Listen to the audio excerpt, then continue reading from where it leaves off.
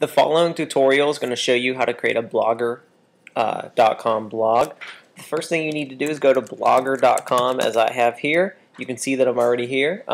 If you do not have a Google account, you need to sign up for one. You can sign up with one with any email address, so you don't need a Gmail address to sign up for a Google account. If you do have a Gmail address or another Google account, you can sign right in. Alright, once you sign in, you're going to be taken to the main page. Now you can see I already have several blogs created here that I've created as examples for my classes. But today what we're going to do is we're going to simply click this new blog link to create a new blog. Alright, now you can see that there are several things. There is a title, address, and then template. Title.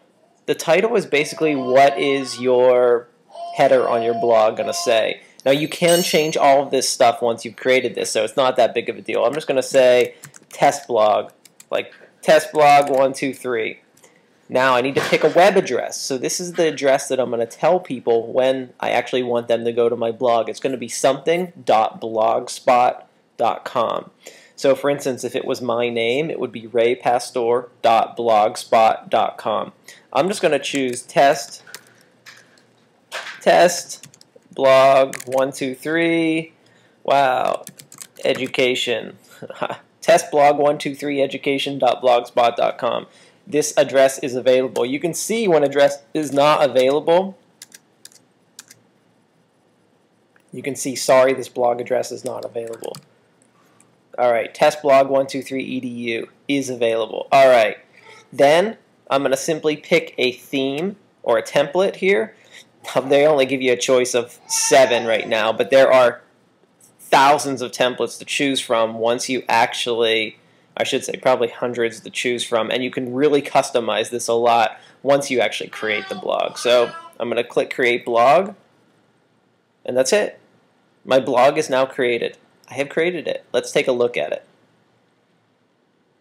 This is it. Oh, wait. View blog.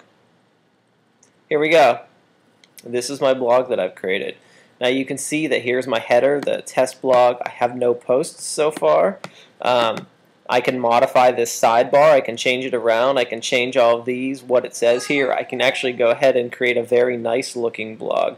Let me just show you some examples. Now none of these are great. I created these for my classes in my classes, so they don't have much information to them. But you can see just the customization available. You can see that you can add pictures, you can add video. Here's a video bar. You can see that I can create an archive, welcome messages, pretty much anything that I want to. I can actually customize this quite a bit. So I'm actually very happy with the amount of customization allowed in Blogger. You can basically design it as much as you would like to. In this tutorial, I'm not going to go through features of Blogger. I'm going to do that in another tutorial. This one was just simply how to set up a blog, which I've done. So that's it. I've set up a blog, and you can see if I want to add a new post, I can simply say new post.